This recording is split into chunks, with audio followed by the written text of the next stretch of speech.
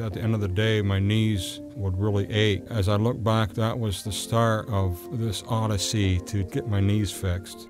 Ed Sorrell of Georgia was losing mobility in his knees.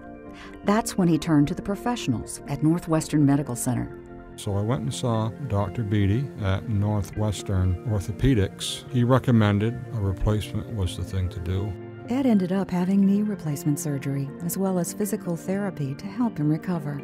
I'm able to do a lot more, and I have a woodworking shop. I had to stop. It was getting too hard to walk. Now I can stand up all day. My knees continue to get stronger. It's 100% better life now than what I had before.